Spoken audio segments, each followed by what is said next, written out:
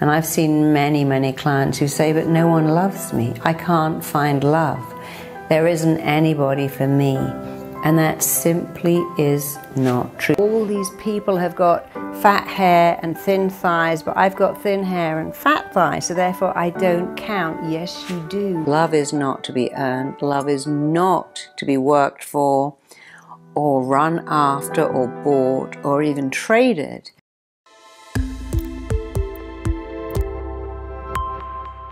My gran used to say, every pan has a lid.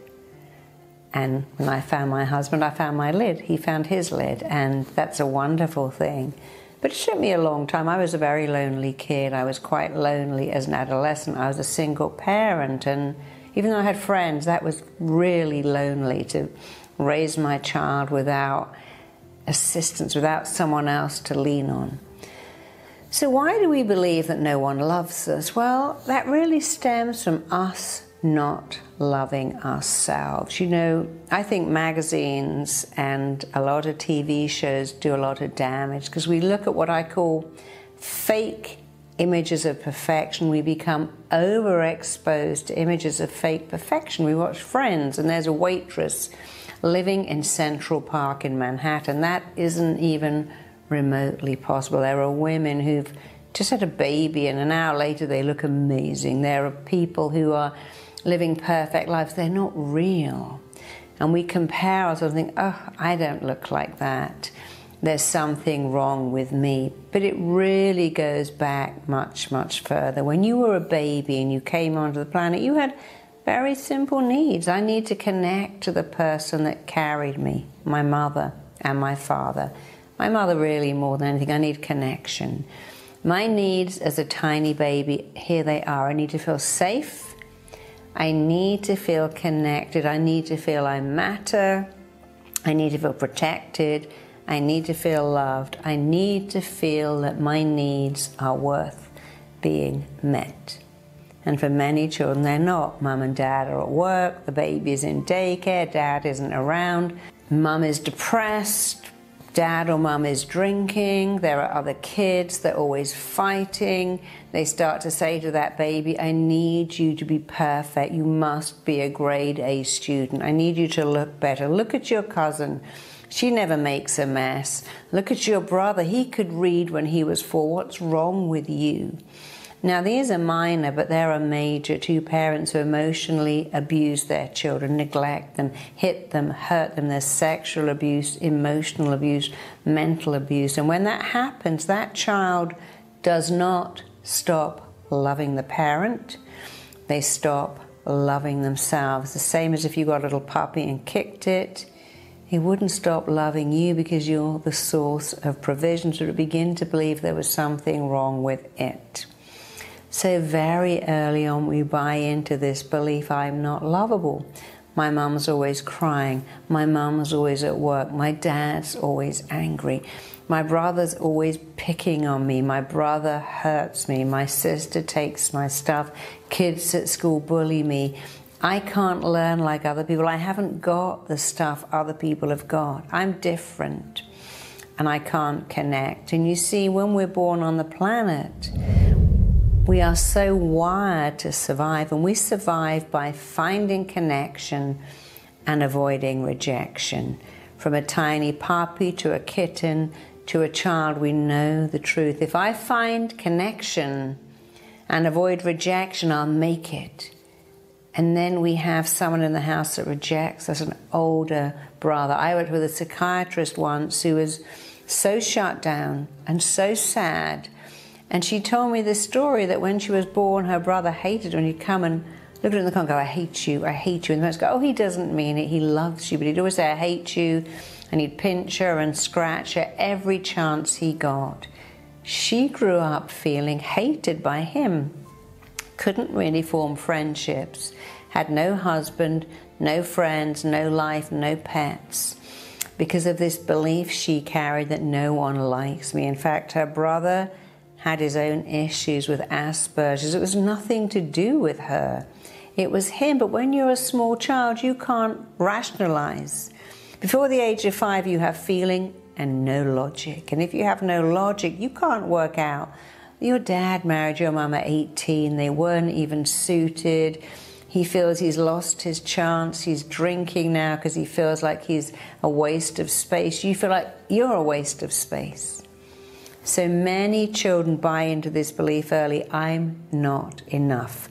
I'm not lovable enough. I'm not interesting enough. I'm not attractive enough, smart enough, worthy enough, lovable enough. I'm not enough. And when you believe that, you expect other people to be disappointed in you, and you often are alone.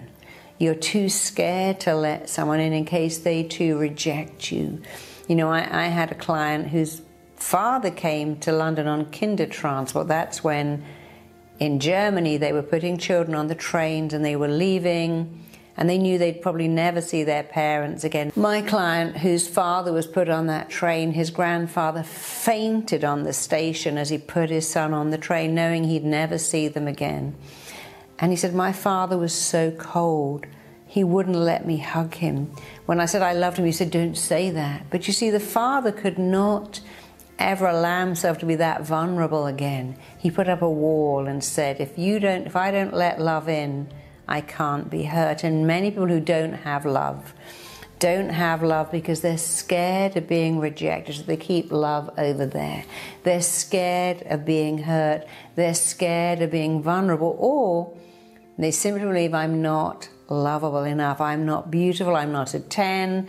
I'm not interesting. Who's going to want me with 3 kids? Who's going to want me with cellular? Who's going to want me? I don't have a great job. I'm not a great provider. And we become the critical voice in our head. I heard a story about a woman who was talking to a man she'd met online. And online they communicated. He thought she was wonderful. She thought he was wonderful. They arranged to meet. They spoke for several weeks. They finally met, and after half an hour I said, this isn't working, and he got up and he left. And I want you to imagine she called a friend and said, well, he got up and left. And the friend said, well, why wouldn't he get up and leave? I mean, look at you. You've got cellulite all over your legs, your hips are too wide, your breasts are too small, you've got a child at home, you're a single parent, who would want you? You haven't got a degree, you're not interesting. But it wasn't the friend who said this, it was her. She was so down on herself, so critical, and she projected that out. And when people pick that up, it's not sexy or alluring. So why does no one love you? Here's the honest answer: because you don't love you. You have to believe that you are worth being with. When you believe you are worth being with, other people will believe that you are worth being with. So you have to fall in love with yourself. You have to think, hey, if I had the best boyfriend, the best girlfriend in the world, what would they say to me? What would the best husband or wife or partner say? Well, they'd go, hey, you're amazing. You're the one. I love everything about you. It's just something about you. With all your faults, I love you still. Your crooked smile, the little bit of fat on your tummy, so much about you I love. I just love you. I love your voice. I love everything. You're a flawed person. I'm a flawed person. The best we can ever hope to have is to meet another flawed person and have a beautiful, flawed relationship together. If no one loves you, that's because you think you are not worth it. Amy Mullins, who is missing her lower legs, is married to a movie star. He knows he's lucky to have her. Chantelle Brown has got impetigo and is beautiful. There's a beautiful model in England who's got Down syndrome, absolutely gorgeous, by the way. James Corden is far from model material, but women love him. He's funny. You don't have to be perfect to be loved. To be loved, you need one thing. It is really one thing. You know what it is? You need to believe you are lovable. You will attract love to the degree that you believe you are worth it. When I was a kid, I thought I was a hideous, ugly freak. I was so self-conscious, I couldn't even hold anyone's gaze.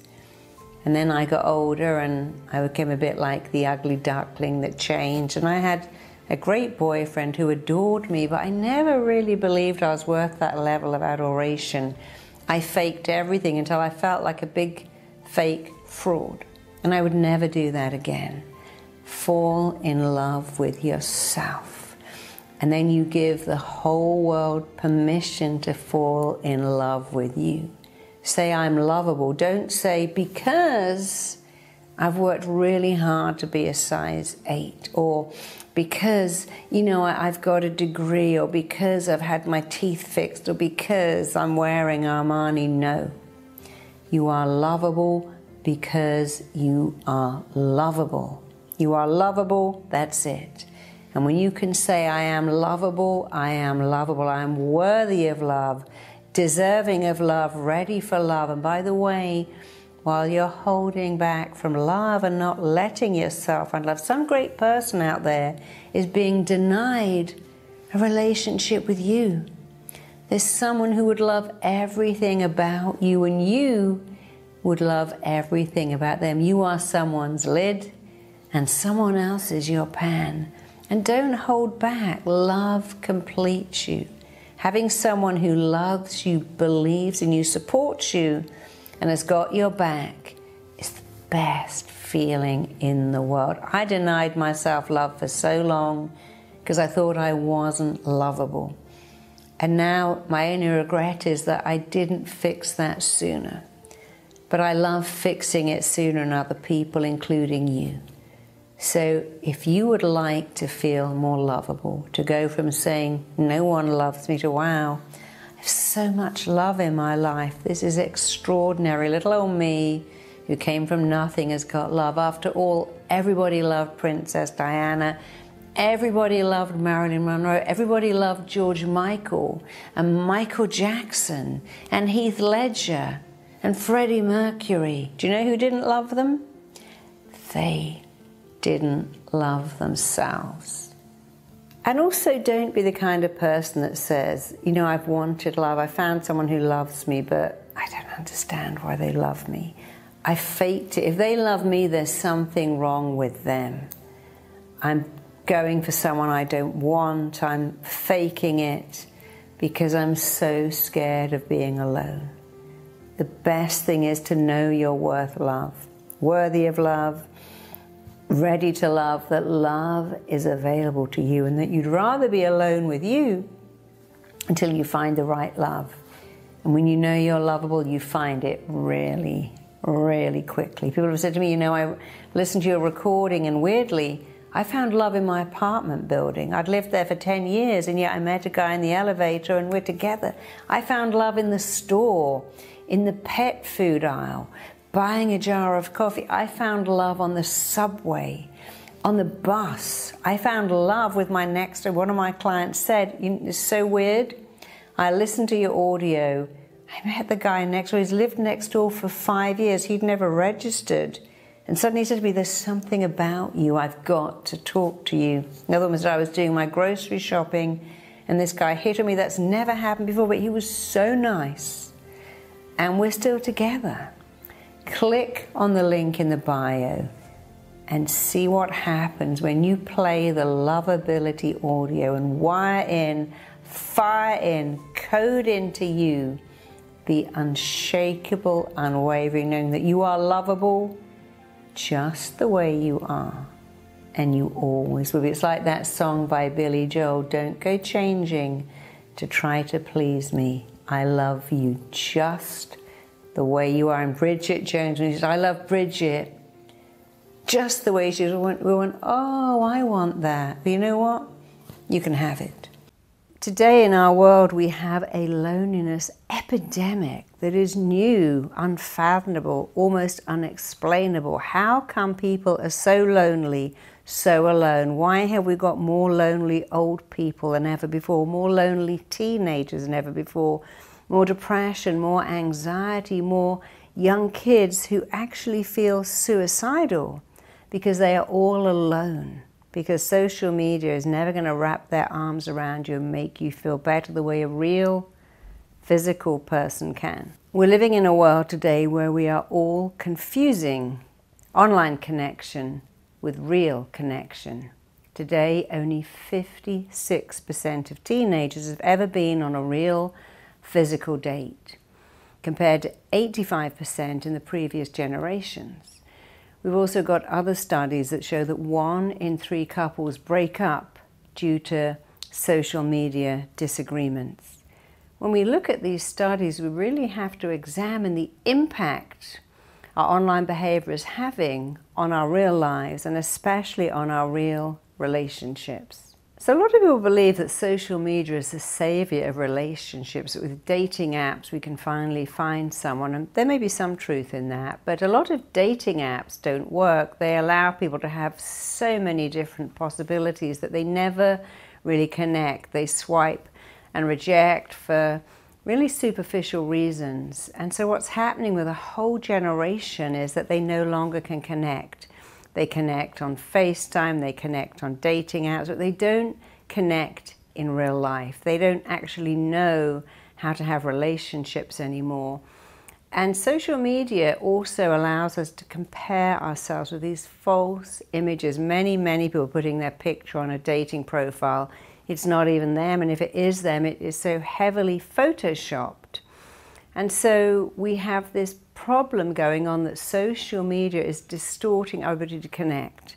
Getting likes is not bonding. That's not real, that is fake. Getting people to like a picture of you that doesn't even really look like you, that is 10 years old or has been photoshopped or altered, or just happened to be a really good one. When people connect to that, they are not connecting to you. Real connection is when your friends love you with all your flaws, your partner sees you with red eyes and a runny nose because you're sick and makes you soup or looks after you. That is real connection. And we now have a generation that don't understand connection. They don't even talk on the phone.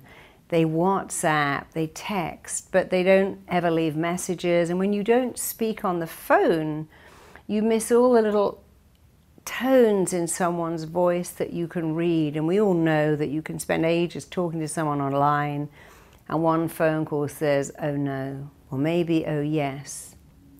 So although we are seeing social media as an ability to get people together, it actually disconnects. And here's the truth: when we are born on the planet, we must find connection and avoid rejection, because that is how we survive. We survive by connecting to people and avoiding being rejected. And many years ago, survival was very much a numbers game. But we really haven't changed. Babies know I must connect. And I'm always amazed when people say, yeah, I've got, a virtual babysitter. I read my kid a story at night on WhatsApp because I'm on the other side of the country, or I have a baby cam and I'm at work and I talk to my baby through the camera. But it's not the same. We need real relationships, real hugs, real conversation, real eye contact, real voices, real people.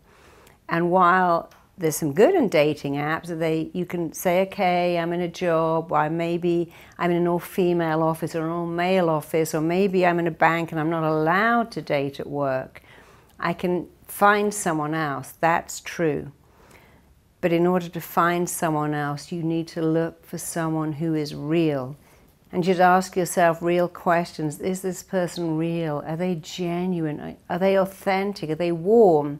Do we share the same interests? Don't look for what weight they are, what shape they are, what job they are, what salary they have. You need to make real connections with real people. And if you are using dating apps, it's okay, but you need to meet those people as soon as you possibly can. You can speak online a couple of times, but meet. I meet people who said, I spent 2 years talking to this guy, then I met him, it was like, oh no, no, no, no. I spent 1.5 years talking to this girl, she turned up, and it was like, no. But that's a huge waste. If I interview people online, and I've interviewed lots of people online, it's very useful initially, but I have to meet them face to face. I have to meet them, see them, really connect them before I can employ them. So you have to get over using social media as the only way to meet people, to date someone, to employ someone, to get to know someone. It will never, ever compare to meeting real people in the flesh. My mother was a great example of the benefit and not benefits of social media. She could talk to her grandchildren all over the world. She actually loved Zoom and FaceTime because she could speak. And that was very good, but at social gatherings, every grandchild, every niece, every nephew was on the phone, and she always said, you know, I don't have a phone. I can't do that. She felt very left out. She'd go to a family event, and the young generation all had their iPads out, their phones out. They were taking pictures of the food, texting each other across the table. One niece would text one nephew in the same room. And I saw how she was very, very disconnected because she wasn't talking to her extended family because they were talking to each other on WhatsApp. One of the reasons that eating disorders are on the rise in a younger generation, even amongst young guys, and one of the reasons self-harming is on the rise, and depression and anxiety, is because that generation are exposed every day to false images of perfection. They go online and think, oh, all these people have got fat hair and thin thighs, but I've got thin hair and fat thighs, so therefore I don't count. Yes, you do. We look at everyone else, they look better in their clothes, they're more trendy, more witty, they're having better holidays, they seem to have more money, they seem to have everything better. It's not real. One of the things I really don't like is when you see a celebrity who just had a baby turn up in a pair of skin-tight jeans and a little tank top going, hey, look at me, I had a baby and I'm a perfect size 2 again. But that's not true. It's Photoshop. They've had staff who've looked after the baby, made them juices, maybe they've worked out a lot. Their hair and makeup look great because they have an army of staff behind them. And for someone else who's gone home with a brand new baby and still has to do the laundry, the dishes, look after another baby, they can't compare. And that's what I actively dislike about social media. You compare yourself to images that are fake, that aren't real. We are all influenced by social media, even though we don't know it. Our minds are being rewired through social media. I work with many, many people who have no idea how to fall in love with themselves. They've read a book that says love yourself, but it doesn't really mean anything. How do you love yourself? Well, first of all, it is vital, essential, crucial for you to love yourself. If you want anyone to love you and be with you and stay with you, they have to believe you're worth loving. And if you attract someone by faking it and pretending, they very quickly work out that you don't think you're worth it. Then they don't think you're worth it. So what I see so many people doing is this classic mistake of trying to make someone else love them. I'm going to find this guy and try to make him love me. I'm going to find this girl, this woman, and try to make them love me. I'm going to run after love, chase after love, work so hard. I'm going to earn that love of being super good or super hot or super nice or super indispensable. And that is all a mistake. Love is not to be earned. Love is not to be worked for or run after or bought or even traded. And if you want to find love, there's one thing you have to change. It is not your body. It's not your weight, your shape, your size, the years on your birth certificate. Nothing has to be snipped off or injected in to make you feel lovable. Nothing has to be bought, added, taken away. The only thing you need to find love is a belief that you are lovable. You see, people love you to the degree that they think you're worthy of being loved. We all know that story. I couldn't find a partner. I was in an emotional wasteland, a relationship wasteland for 4 years. I met someone, and how weird, in that same month, 3 other people asked me out.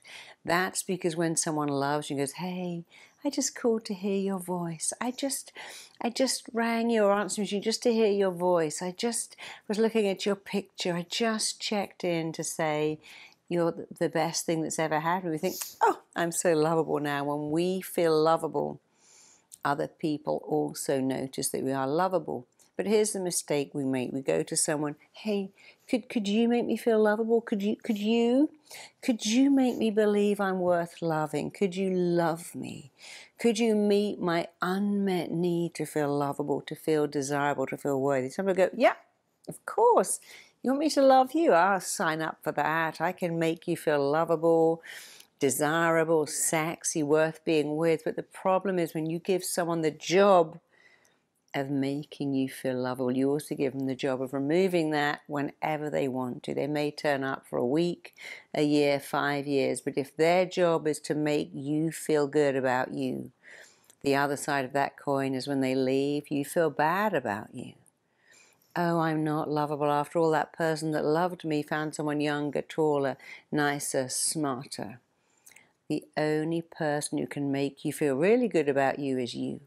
You must fall in love with yourself. Of course, you can find love, attract love, maintain love, but the other person can only make you feel as lovable as you already know that you are.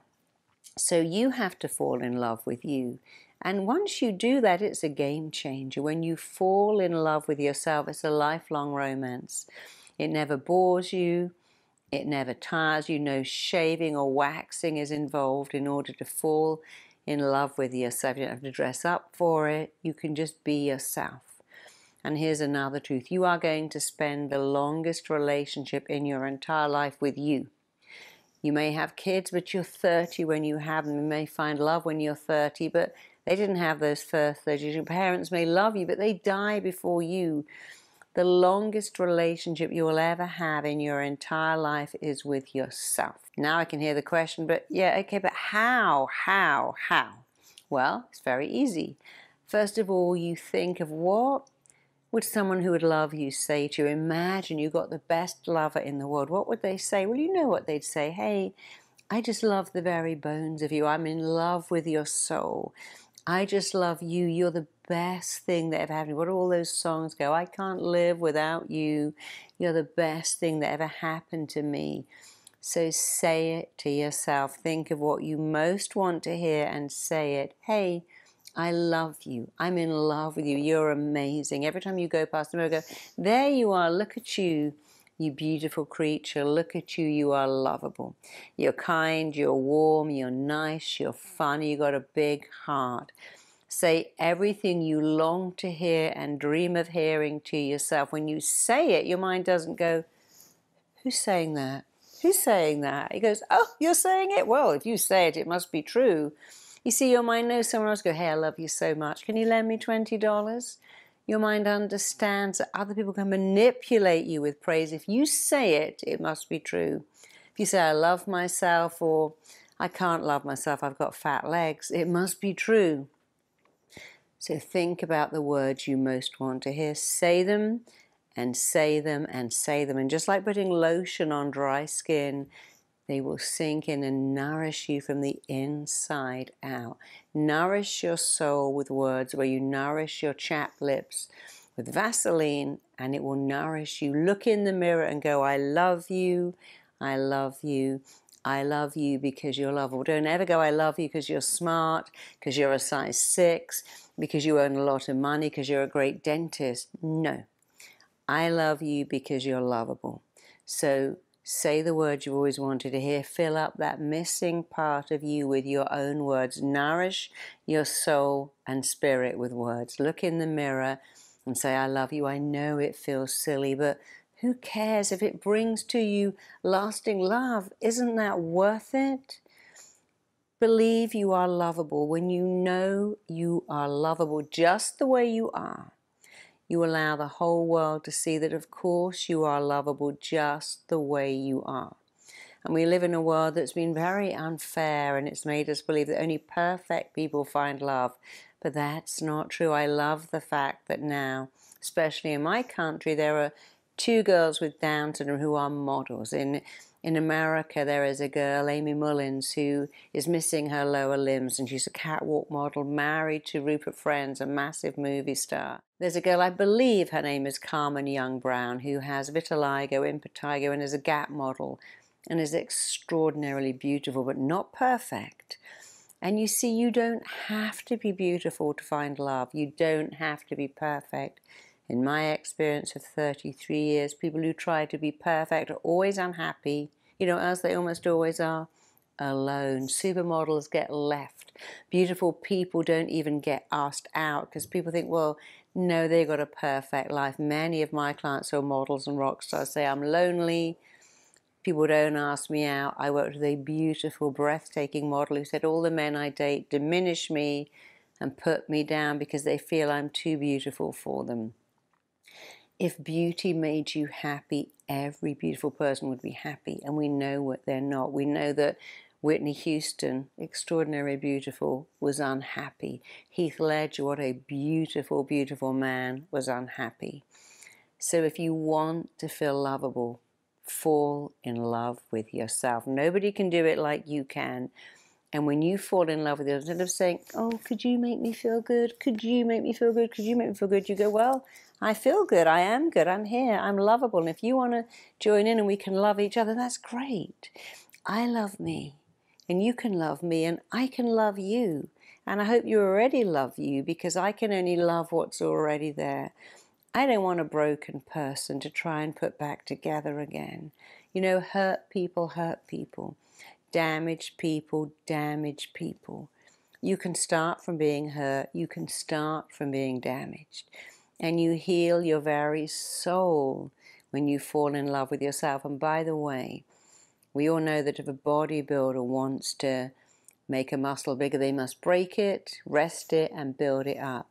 And a broken heart is just the same. It's broken, and then it builds up bigger and better. And if you've had a broken heart, then you have a big, beautiful heart. Your scars make you more beautiful.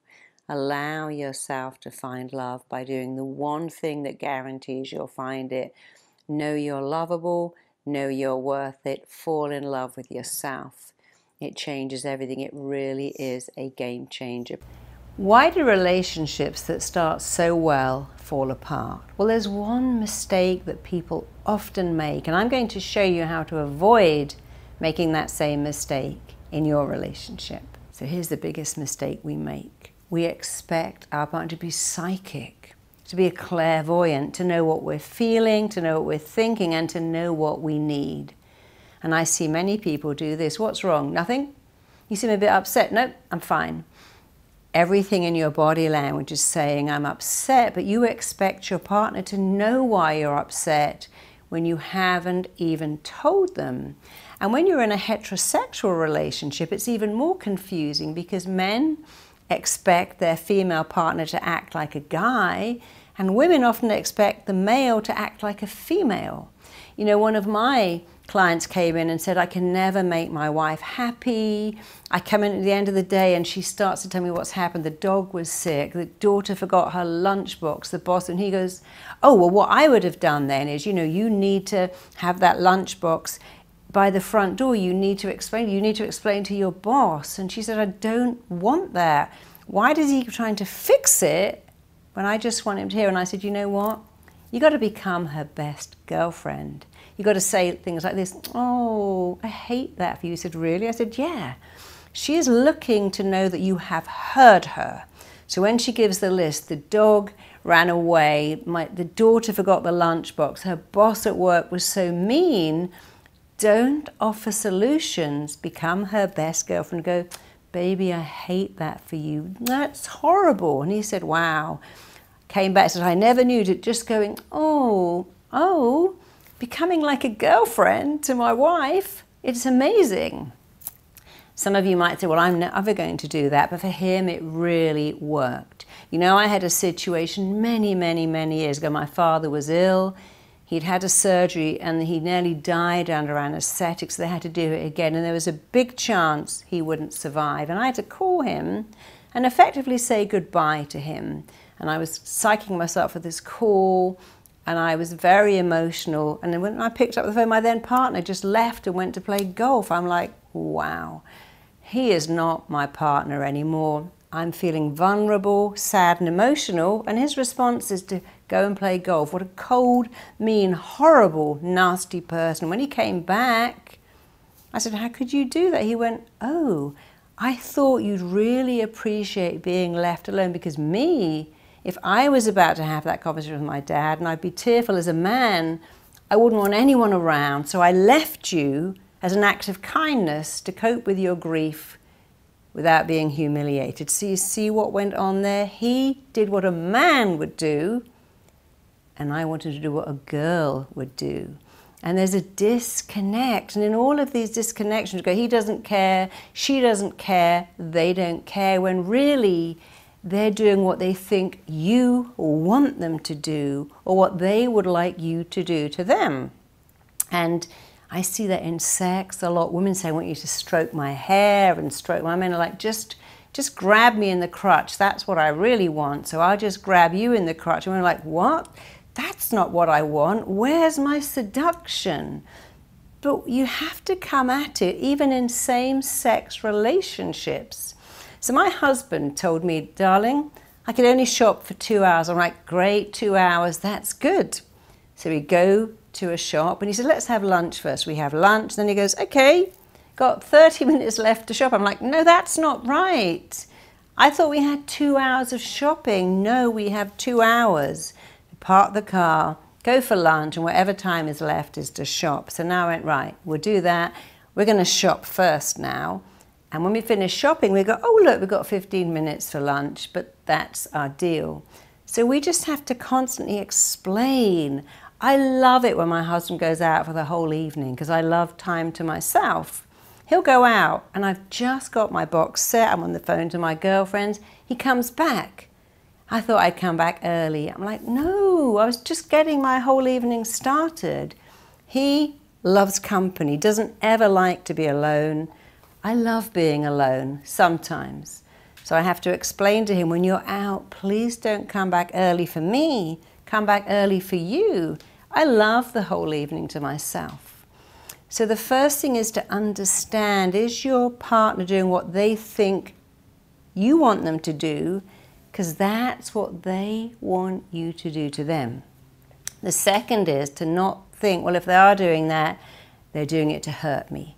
They've forgotten my birthday, they don't care. They bought me a really cheap gift and that's all I mean to them.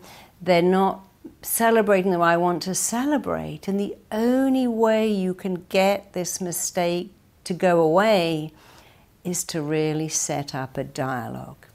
Okay, we're together, my birthday is really important. If you say we have an hour together to talk and you're looking at your phone or scrolling through your emails, that's not an hour together. If you say we're going out or you're cooking dinner to have a lovely evening, leave all the dishes everywhere and go to bed and don't do anything, it doesn't work. I said to my husband one day, you know, when we're downstairs, occasionally I'm going to bed and you just get up and go to bed. And then I have to lock all the doors and windows and I don't feel protected.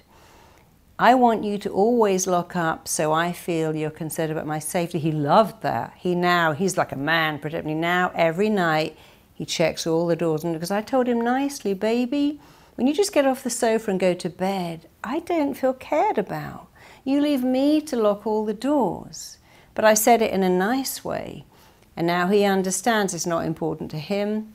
Very important to me. So sit down with your partner and talk. Because you know what I see happen? People go, he's not the right person. She's not the right person. They don't meet my needs. They don't know what I want. They don't understand. You know what they do? Upgrade them. Swipe left. Get someone new. We get rid of people like we get rid of our phone. And it's so easy to start again, but all my clients that do that say, you know what happened? I got a new partner and the same problems happened with a new one. They were just as bad as the last one, just as unthinking, just as uncaring, just as insensitive. And I'm like, oh, do you think there's a pattern here? Do you know for most people, not all, but for most, it's actually easier to make an existing relationship better, to make an existing relationship work, than to go for a new one and take the same problems, the same belief that they're clever, and that the right person knows what to do in bed, knows what you want to eat.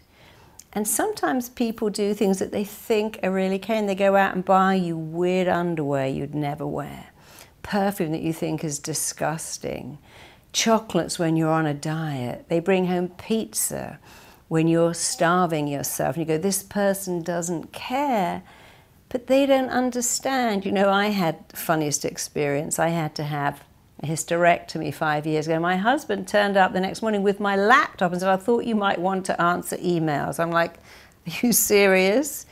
I just had major surgery. In fact, I went home that day. I felt great. And I did laugh that he brought my laptop in because he thought I might want to work. He knows how much I'm always on my computer, always answering emails, but not that day. But you know what? If he'd had surgery, he would be on his laptop, probably an hour later, because he loves working. But you see, I had to realize he wasn't trying to hurt me. It wasn't offensive. He truly thought it would give me immense pleasure to open my laptop and start answering emails. One of my clients did that an hour after she gave birth. She answered emails because she wanted that. I can't think of anything worse than that. So please don't make this mistake. Early in a relationship, don't pretend I like what you like. Don't say, oh, I'll keep that to myself. Tell people what you want. I never forget seeing a client once, and he said, you know, I dated this girl last month, and she sent me a message, and she said, you didn't try hard enough in bed. I don't want to see you again. What a woman. I'm seeing her again. She really put me in my place. He said, I like that. She's going to make me work so hard. Most women would think, I could never write to him. I go, hey, you didn't try hard enough in bed. You're toast. But she did. And he loved that because she told him what she needed. More effort in bed, more courtesy to her, and make it all about her. And he found that so sexy. And a challenge he was absolutely going to meet. Many women think, oh, I better not say what I want. I don't want to be seen as difficult. I don't want to be seen as demanding. Why don't I pretend that I'm so easily pleased and I'll make you happy? It doesn't work. Even early on, tell them what your needs are. Tell them what your desires are. And if you think, you know, my partner's forgetting it's my birthday, they're not mentioning it, they're going to forget my birthday because they don't care. Why don't you change and go, hey, you know what? They love me. They want to celebrate my birthday. I'm going to tell them, hey, it's my birthday next Thursday. I know you want to do something amazing, so let me give you some ideas of what I want. A few years ago, I realized my daughter didn't remember my birthday. She was talking about Wednesday, which was my birthday, and I could have thought, right, she's going to forget. I'm going to let her forget and then tell her off and go, you didn't even remember my birthday, and create so much drama. Instead, I took a breath and I said, it's my birthday on Wednesday. She went, oh yeah, of course it is. What shall we do? And we had a great day because I pulled back from, you've forgotten, let me sit this out, and then let me go after you with hurt and anger and disappointment. It was easier just to tell her. So please don't do that. We've all done it. Tell people what you want. Tell people what you need. Be honest about your feelings. When someone disappoints you, say, you know, I'm disappointed. I was upset. I was hurt by. Don't say you made me feel unimportant. You forgot. You didn't. When you are always late to pick me up, I know you don't care about me. Rather than, I know you care about me, and if you could just pick me up on time, I would feel even more cared about. I could have said to my husband, when you go to bed and don't even lock the door, you don't care about me. I said, I know you care about me, and you can show me how much you care about my safety by always locking the doors before you go to bed. He does. So try starting from there. I know you care about me.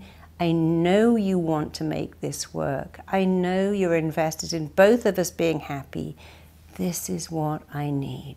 Share your needs, share your wants, share your desires. And remember, your partner is not psychic, is not clairvoyant, and they're only going to know what you want and need when you tell them, after all, if you said to a friend or a child, hey, what do you want for your birthday? And they go, well, what I really want is that Game Boy, or that I'd love to go to a theme park, I'd love to go shopping, I'd love to go for lunch. You give them what they want. It doesn't make the day worse. I say to my daughter every year, what do you want for your birthday? And she tells me, and I provide it. And it's better because I know what she wants. I say to my husband, what do you want? He wants a book, just a book. If he bought me just a book on my birthday, it would not be a happy day, but he knows. I don't have the same desire you have. For me, birthdays are a big deal. Christmases are a big deal. It's not the thought that counts, because I don't want a book.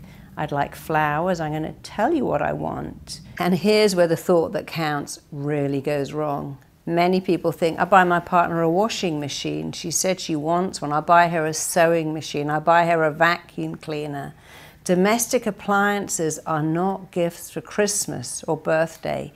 One of my clients bought his wife a subscription to the sports channel, saying, you know, I thought you might find some yoga classes on there. She's like, no, no, no, you're going to find lots of football.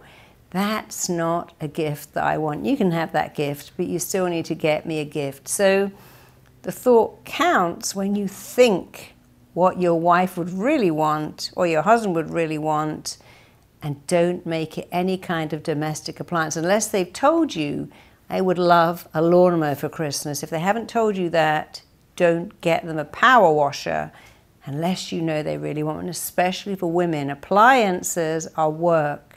They're not gifts. Unless they say, I'd love that dishwasher for Christmas, don't even go there. It is the thought that counts, but not the thought of a book from Amazon. But he loves a little book. Something that costs $5 will thrill him. Doesn't thrill me, because we're different, but we both completely understand each other's needs. In fact, my daughter's godmother said to me, you know, I buy your daughter amazing gifts for my birthday, and you don't do the same. And I didn't think it was a two-way transaction, but I heard her, and then I started to buy her great gifts. Another of my clients said, my partner gives me my gift in a carrier bag, never wraps it up. And I had to say to me, no, I like it wrapped with ribbons. And of course, underneath that fear of, I don't want to tell you what I really want. I don't want to share what I really need in case you reject me. Because of course, our greatest fear is being rejected. When you can't show someone who you are, and can't have the relationship you want because you're not being yourself, you end up rejecting yourself. Nobody can reject you without your consent. And if the person you would reject you because you are sharing your needs, they're not your person. The right person will never reject you. In fact, they'll go out of their way to understand your needs because you've had the confidence to express them so nicely, so eloquently, with the knowledge that you are worthy of expressing your needs and having them met. And your partner, of course, is worthy of expressing their needs and having them understood and mostly met. One of my clients told me that every year her husband gave her for Christmas a red panzanetta with a $50 bill in it. And one year she threw the whole thing on the floor, locked herself in the toilet and said, that's it. She also said that every year he gave her the same card he gave her the year before and thought that was good because he's into recycling. And she said, I'm about to recycle you. If you recycle that card for one more year, you're going to be recycled. And then he didn't do it anymore. He realized she wants a new card with a new message, not the same one, not a jokey message. She told him what she wanted. He never again gave her a plant with $50 tucked into the soil. He never again recycled the card because she told him. She went through a lot of pain first, but when she told him, he immediately met her needs because she told him what her needs were. Work out your needs, feel comfortable sharing them. Don't dismiss someone who doesn't understand you if you haven't taken the time to let them understand you by showing them who you are, what you need, what you want. Be honest and remember, we like people who show their vulnerability and we don't connect to people who appear to be perfect. In relationships, vulnerability is good. I was having lunch with a lovely couple the other day, and just, he said to me, I thought I'd never find someone again. She went, you're gorgeous, you're everything. She said, can you imagine this lovely man thinking he would never find love again? He was vulnerable. When he told her that, she loved him more. The basis of friendship and relationships, we like people who share our vulnerabilities, and we dislike people who appear perfect and who never express their needs, and then we never get the joy of meeting them. So if you would love to explore how to attract and maintain your perfect relationship, grow in love, just click the link in the description below. And I wish you a joyful, happy, loving, wonderful relationship where you express your needs, and guess what? They get met. If you enjoyed that video, check out the next one right here. You can also click the link below right here for your free gift. We have a choice. You can go, I'm in agony, my head is killing me, which is not true. You can go, I've got a headache, it's slightly annoying, but I'm going to take